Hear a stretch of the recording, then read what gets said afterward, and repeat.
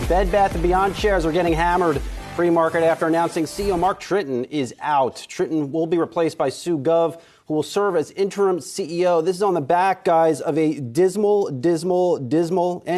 quarter from Bed Bath & Beyond. This is not the first dismal quarter from the company. By my estimation, this is the third in a row.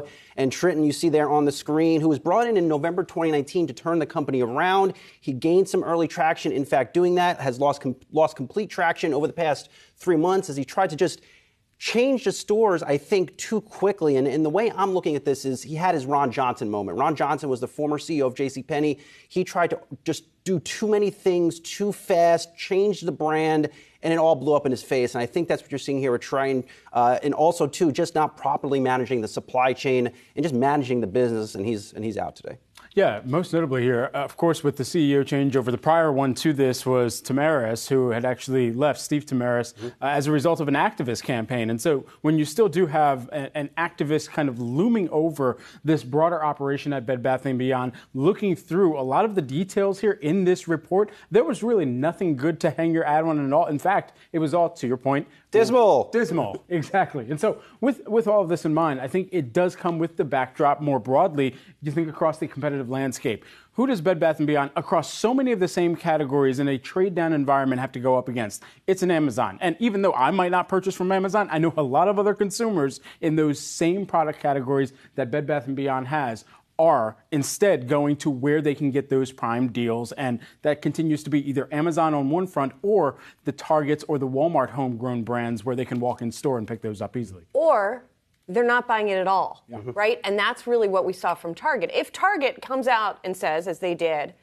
the place where people are not buying is in home goods, and all this company sells is home goods, that's going to be a problem. So you have that macro backdrop. Then you have the specifics of what you were discussing in terms of this quest to try to remake the company. Now, make no mistake, Bed Bath & Beyond needed to be remade. Yes. I think we have to really emphasize that point. So, I don't know, you could say his heart was in the right place or the spirit was in the right place, the motivation was in the right place. It needed to be done. The stores are a mess, simply put. You know, you kind of wend your way around in those things, and it's difficult to find stuff.